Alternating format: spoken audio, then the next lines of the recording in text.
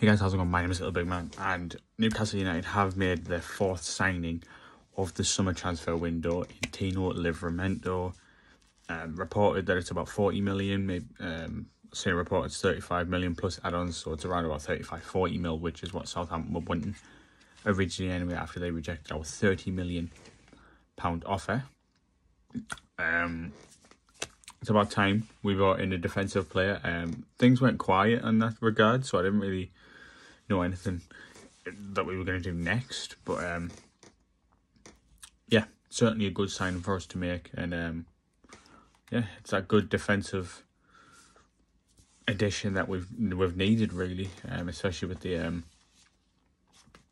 with all the games that we'll be playing next season. But